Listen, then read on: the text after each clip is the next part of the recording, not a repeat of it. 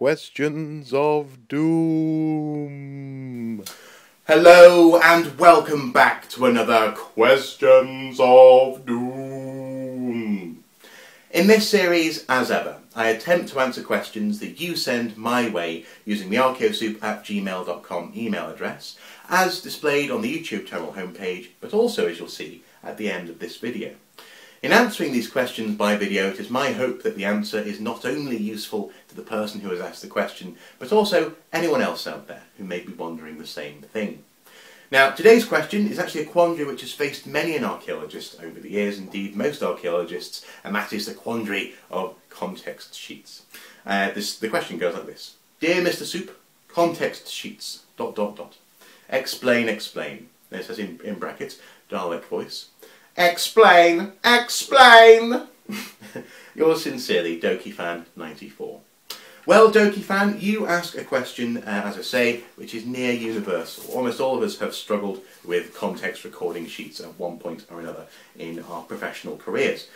Now, before we get to that, let's just take a moment to consider the importance of context recording. As many archaeologists repeat, indeed as I have said before, archaeology is the unrepeatable experiment. Every excavation essentially, usually, destroys the archaeology in question, or certainly the context of the archaeology. As you're excavating, you're actually destroying what's around, for example, a find that you might make, and therefore you're losing the information about where that find was found. So during this process, the best thing to do is to try and record as much as possible about every single element of the site, every single context of that site, and in order to build up essentially a series of units which you can use to date things and essentially build up a chronology. This context came before that one, therefore it's probably older than the one above it, that kind of thing. Now, this means that you are often faced with a context sheet when you arrive on an excavation. Every unit, every country, and then therefore every region and therefore every unit probably uses a slightly different context sheet, and indeed I know they do. I have taken the liberty of actually constructing my own context sheet, because each unit usually owns the rights to their particular way of recording information. So what I've done is I've actually collated various types of information, or rather various types of context sheets, into one from my experience, and this will cover probably a basic format for a context sheet. Now what we're going to do is we're going to walk through this sheet together. If you want to have a look at it, feel free to go to the link in the information bar below. When you get there, click on, there's a little, when you hover over the sheet with your mouse, a little arrow will appear just at the top right hand corner. Click on that, it should expand and you'll be able to see the letters more clearly, just in case you're having any trouble. Now then, let's begin the process. But before we do begin this process of looking through the sheet, it's important that I put on my hard hat. Yes. So, at the top, Archaeosoup Productions Sample Context Recording Sheet. Then you'll notice just below that, in the top left, grid reference. Well, that's simply whereabouts on the site this particular context is to be found. Essentially, usually, an excavation is divided up into a grid, kind of like a chessboard, and you can identify each of those squares using often, for example, 5 north, 6 east, or maybe an alphanumeric system, so maybe 5B, this kind of thing. And that will give you the grid reference for your context, so you make a note of it there. Next, you'll see site name. Well, that's simply the name of the place where you're doing your excavating. And this, for example, if you're excavating on Rose Hill Farm in the South Paddock, you may well call it Rose Hill Farm, South Paddock. Then there's the site code. This is a code which you assign to the site in order that all the data from this site can be essentially tagged to this excavation. It's always got the site code, and therefore you know where it's come from. The site code for Rose Hill Farm South Paddock may well be RHF SP12, because it's being dug in 2012, or maybe even 1112, it's being dug in November. Next to that, you'll see the context number. That's the number of the context that you're trying to record, or that you're wanting to record. This will be based upon the other contexts in the excavation. They usually develop in a sequential order, and you should know that number, so, or at the very least one of your colleagues will be able to give it to you. And then next to that, you have job number. Now And usually job number is only really used by commercial archaeology units, so those who usually are being hired by a named a customer or client who is paying directly for this excavation to take place, often before a building project occurs. So this will help you link the excavation to the client, and also is useful, for example, for invoicing purposes and this kind of thing. So the job number goes there, but not on all excavations. Next, we're actually into the meat, essentially, of recording the context. So you can either record a deposit, a positive context, or a cut, a negative context. Now, the deposit context, you're asked to describe several things, including the compaction, colour and composition of the context. Now, this usually applies to soil contexts. A stone, for example, or maybe a wall, will actually usually just be described in terms of what it looks like and probably what type of rock it is. But when you're talking about the compaction, it's basically how dense the soil is, how what the makeup of the soil is, the size or the uniformity, I guess. Or the you know, whether or not all the different molecules and elements of the soil are uniform in size and shape, or whether or not they're made up of different sizes, pieces or lumps. The composition, it could be friable, it could break apart between your fingers and thumb, quite dry. It could be, for example, laminated. It could be lots of thin little layers, often laid down, for example, by silt or through a floodplain, through a river. These are all words which you can use to describe the context. And often the colour will actually be described using a Munsell chart, not unlike rather a paint chart when you're choosing paint maybe to paint your bedroom or something, and you'll have a whole selection of colours, but in this case it's a Munsell chart, and usually it'll range from sort of brown through to red, yellow, possibly into grey, and you can choose on that chart what the colour of this particular deposit is most like. It'll be a number or maybe a word, like for example burnt umber, that kind of thing. There's inclusions, that's inclusions less than 10%, it says, and they are elements of the context which are alien to that context, but nonetheless have been, I suppose, included in it. They usually make up less than 10% of the context, and can be anything from, for example, flakes from tool making, maybe little bits of flakes of flint, to shells, possibly. Someone's been eating a meal and has thrown shells into the context. They could even be the remnants of woodworking, or possibly even actually metalwork, maybe bits of slag. But you'll make note of that in this section on the deposit. And then finally, dimensions and discussion. So you measure the context, you make sure you do a good job of that because it's important, and then you discuss it a little bit. This is an opportunity to begin, I suppose, your interpretation. You're actually discussing what it is that you're looking at. What is this context? What's it made up of? What is its nature, I suppose? And that's what you're discussing there. If you're recording a cut or a negative context, I suppose, then that's what you do in the next box. Here you can you're asked to make note of the shape in plan. Now often, for example, a cut will be a ditch, so it could be a very acute ditch, it could be like a V shape, it could be a fairly oblique kind of thing, it could be a fairly soft ditch, which is sort of almost like curvy. It could be actually poorly defined. You might not really be able to see where one context really ends and another one begins. And all of these things are things that you're asked to draw and also make a note of. So, for example, the shape of the plan, in plan rather, and also the corners, and you have to describe. And again, you'll be given a fairly standard vocabulary to explain these things. Often they're in a site manual.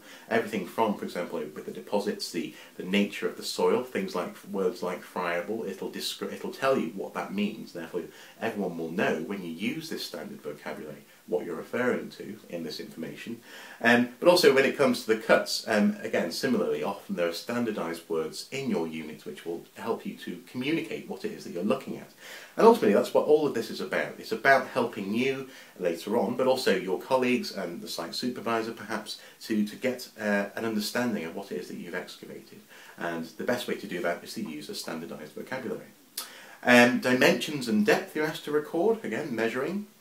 The orientation, or the alignment, as some people might call it, that's essentially which way is it facing. Is it east, west, north, south? This can often be very important in the case of grave cuts, for example. It can instantly tell you something about a person's belief system, or rather the belief system of the people who did the burying at the very least.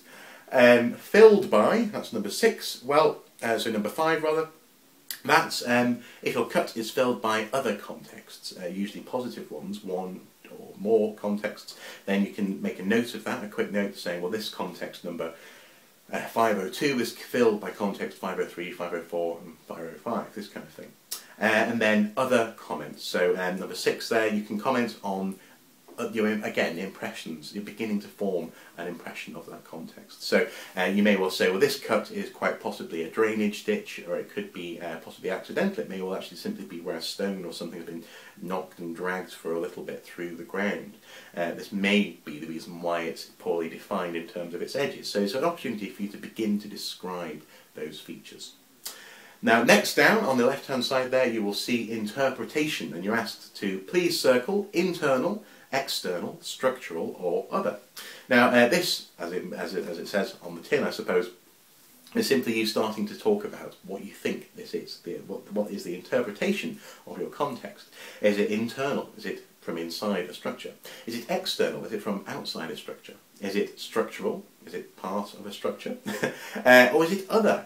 For example, it could be a series of stones defining maybe a small garden patch, something like that, where it's neither internal, really, it's not external, it's not really defining, although it is defining a space, and it's not really a structure, it's more, well, other. So you circle other.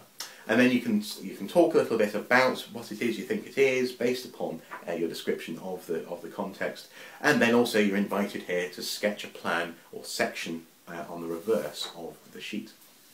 Now to the right there you can see stratigraphic matrix and 9 boxes, and this is a chance for you to start to place your context into the context of a Harris matrix or a stratigraphic matrix. Essentially you're locating it in relation to other contexts. If you want to know what a Harris matrix is, I won't go into it here, but check out the link which will be below, along with a link to this particular sheet, and that will tell you a bit more about Harris matrices, as it were.